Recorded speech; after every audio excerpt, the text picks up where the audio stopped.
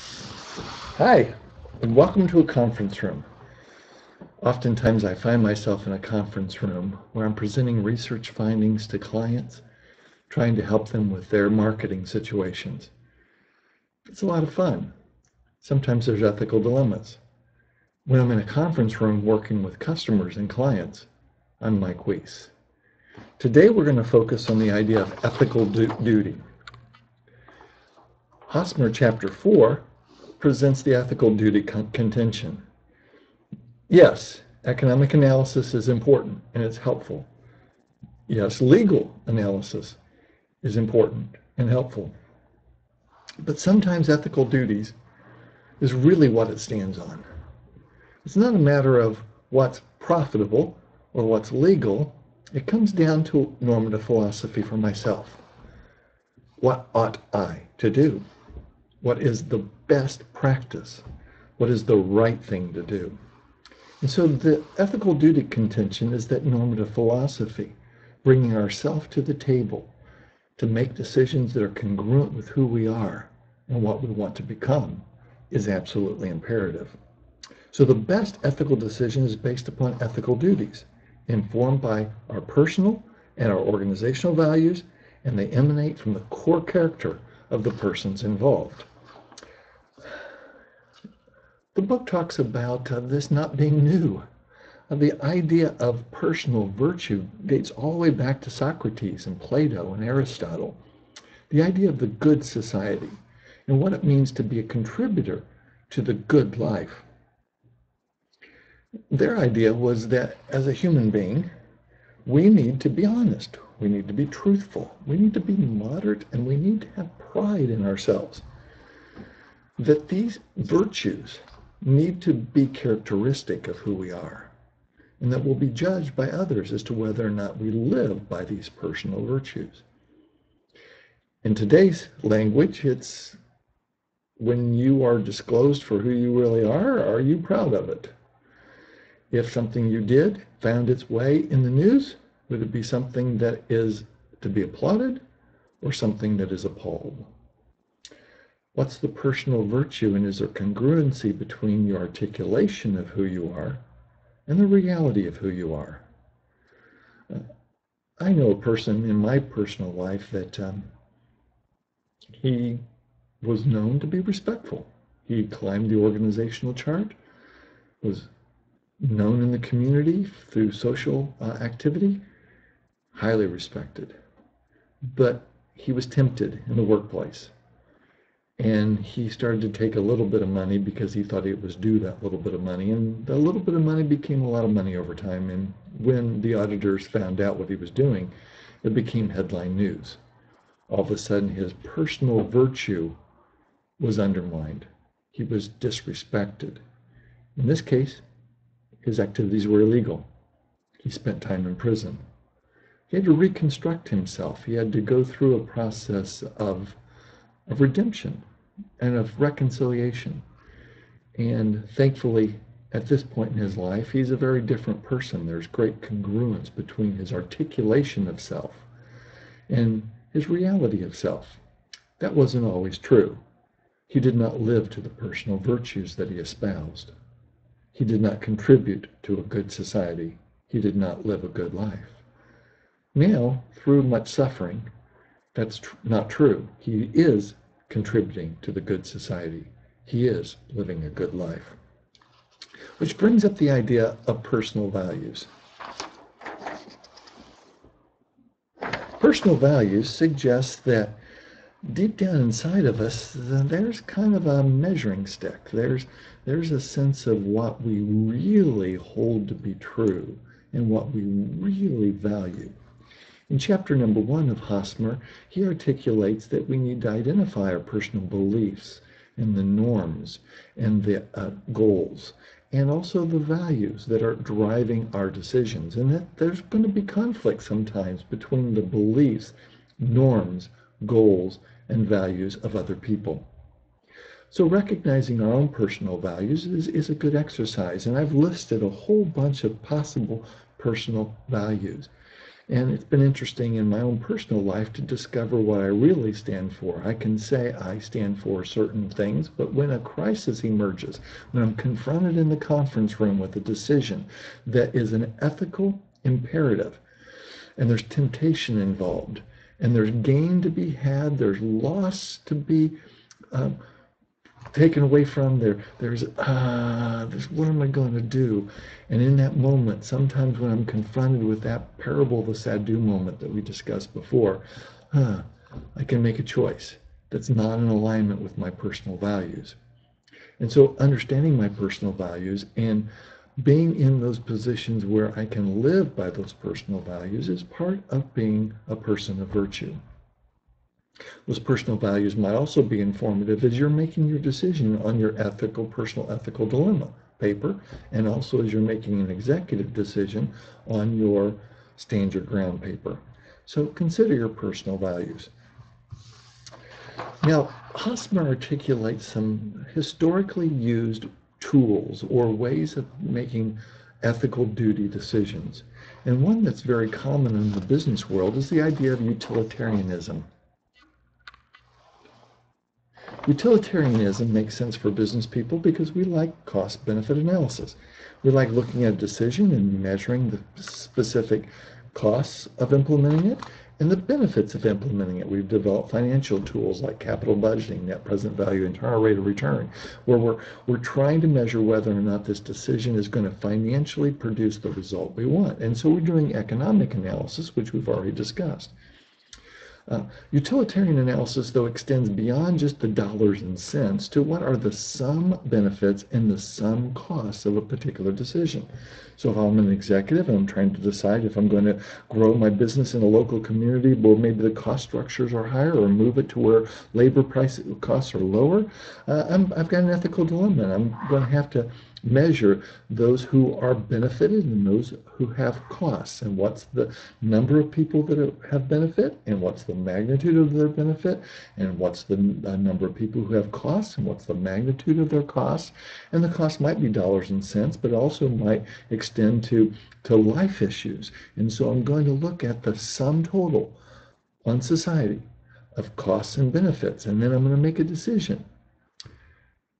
Are the benefits outweighing the costs? And the decision-making rule is, what's the greatest good for the greatest number? And so I'll make a decision recognizing that there's going to be some harm, that there'll be people hurt, but what's the greatest good for the greatest number? And that outcome is the basis of my decision. I'm going to focus on the outcome. But maybe you think to yourself, it's not always about the outcome.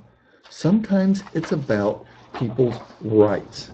It's about the process. It's about making sure that people are not harmed in the process. It's the way we do it, not necessarily just the outcome. Will that be a universalism position?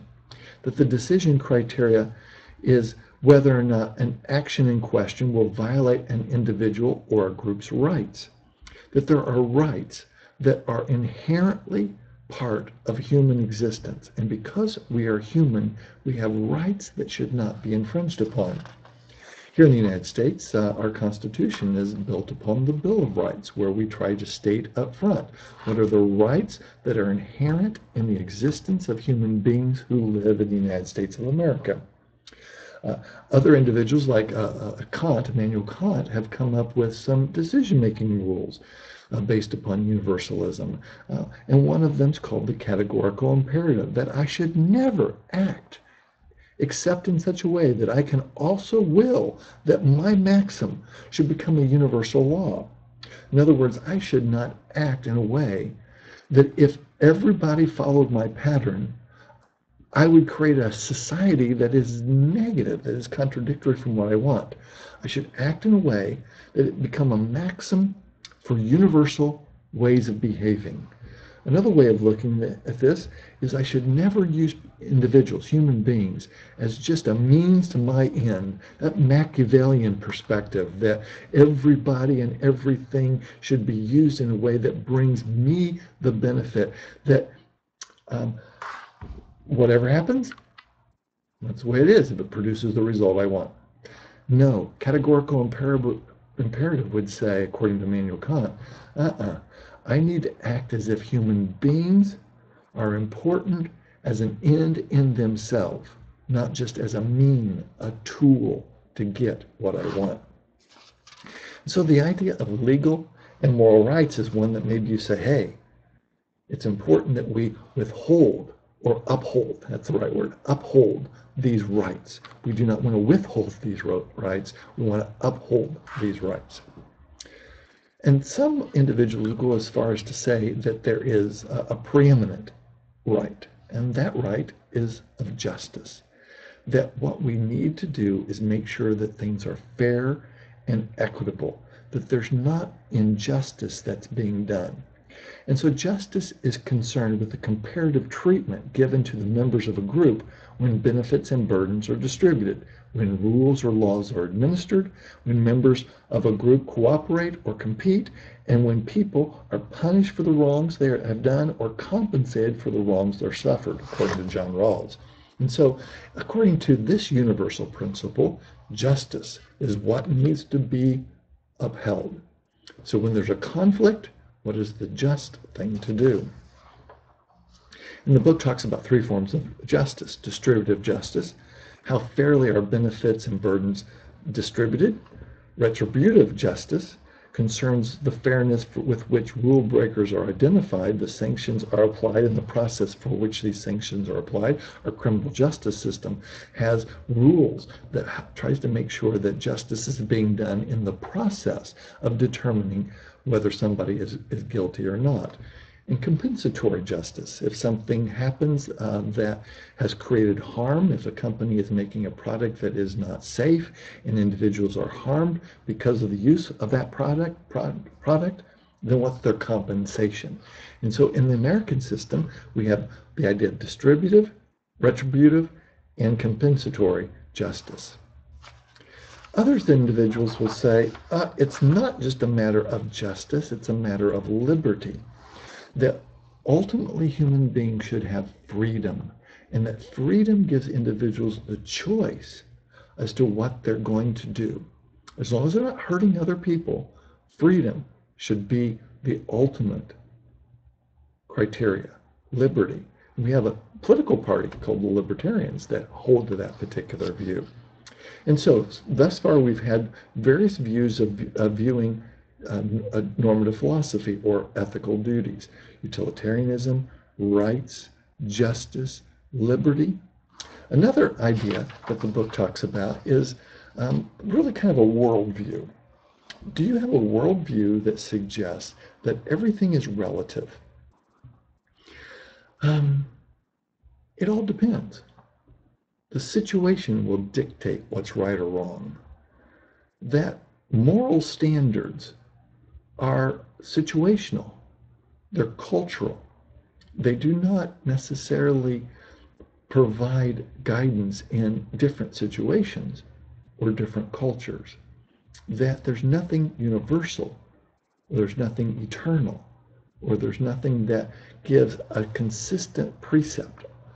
That you, in your situation, may have to determine what's appropriate. The whole idea there is of relativism. Or do you hold to more of an eternal law perspective?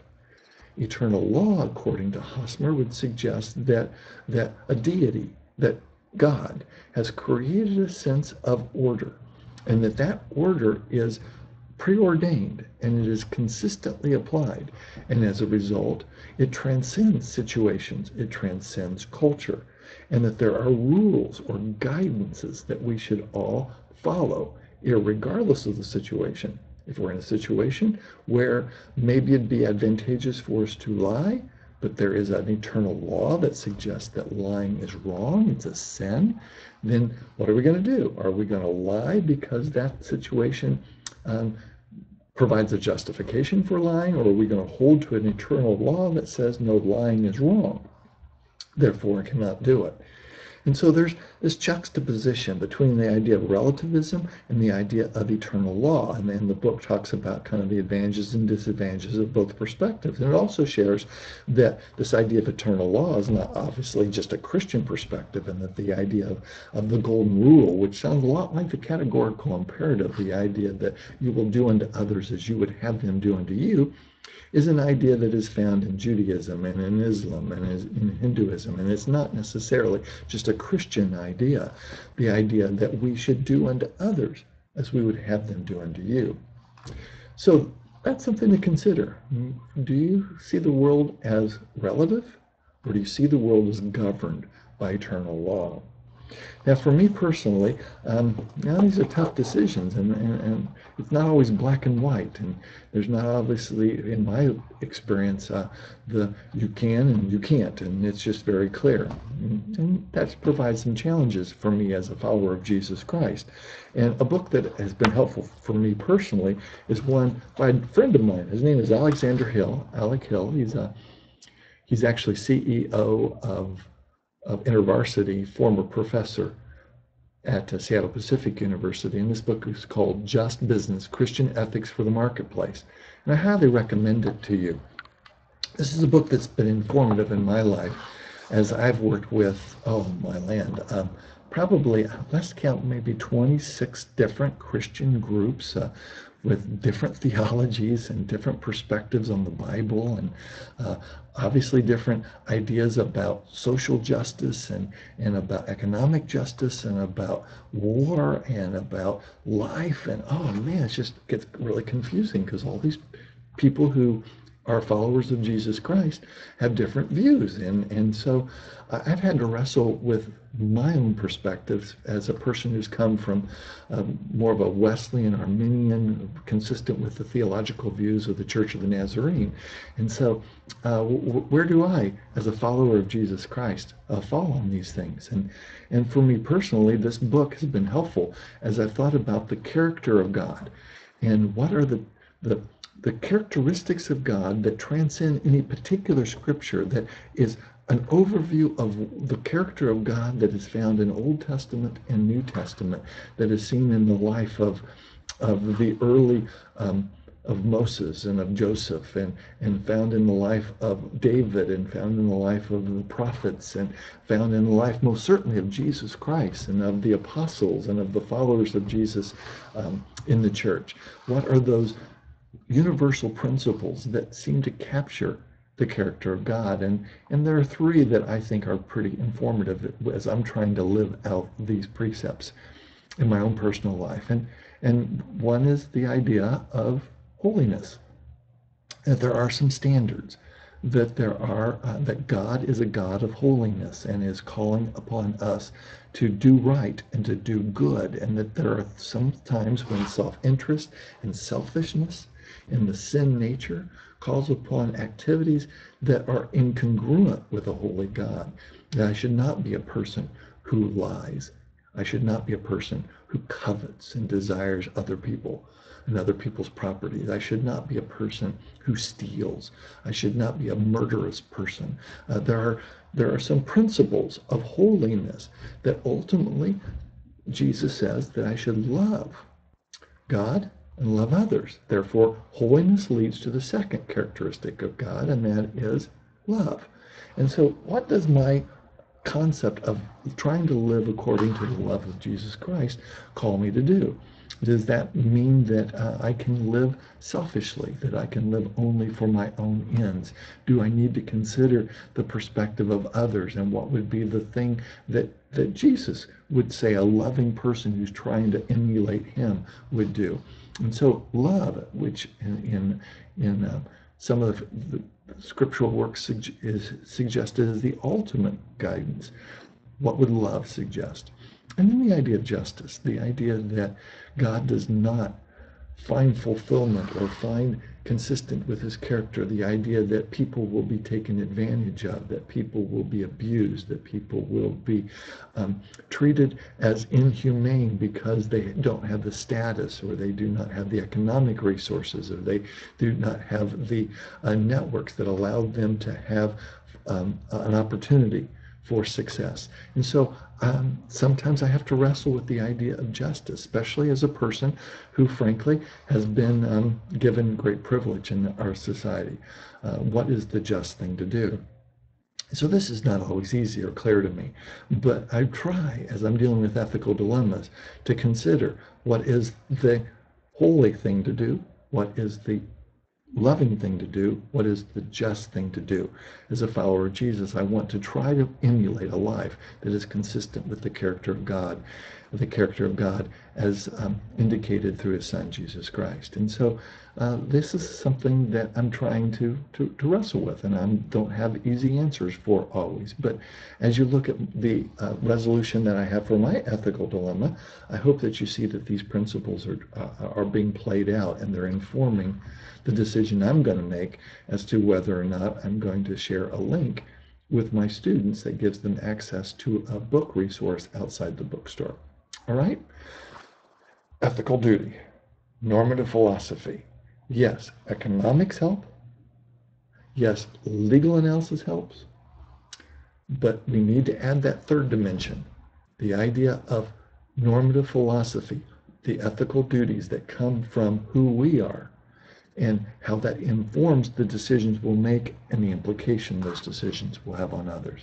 All right? Have a great day. Bye-bye.